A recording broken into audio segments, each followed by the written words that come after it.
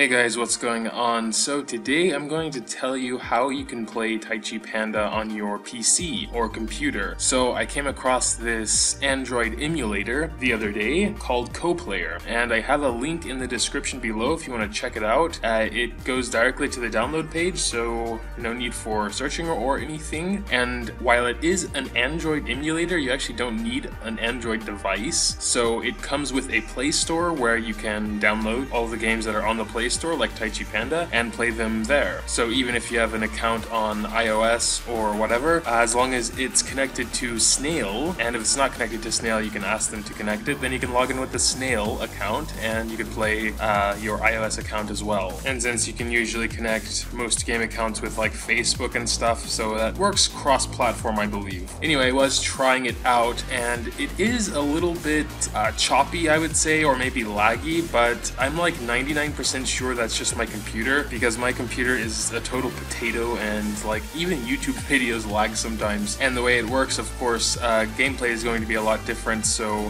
for me it was a little bit hard at first because, you know, I don't play on the computer, I just play on tablet, so I don't play any games on the computer really. So the WASD controls were a little bit of a challenge to get used to, but you can set it up like that, so WASD to move, and you can set positions on the screen for other buttons, like switching out pets. You can have that like 1, 2, 3 on the keypad and stuff like that. And well, if I were to play on the PC, which I actually might do in the event that I don't have access to my tablet for one reason or the other, you know, it's definitely good enough to do your daily stuff. I may not recommend PvP unless you're really good with computers, or if you have a good computer. But anyway, regardless, it's worth a shot. So, and of course, the first installation when you're going to install Taichi Panda, for example, because that's the only one I installed so far, but when you're going to install Taichi Panda it will take a while. You have to update the whole game then, and that takes a while, so because it has to go through all the updates all over again and stuff like that. So, but when you guys do install it and start running Taichi Panda, tell me. I would be interested in your computer specs and how it runs, because it runs decently smoothly on my computer, which like I said is kind of a piece of crap, and it's like 5-6 years old. It actually wasn't all that bad, but I would be interested to know what you guys' experiences are with it. I mean, it seems really nice, and also you can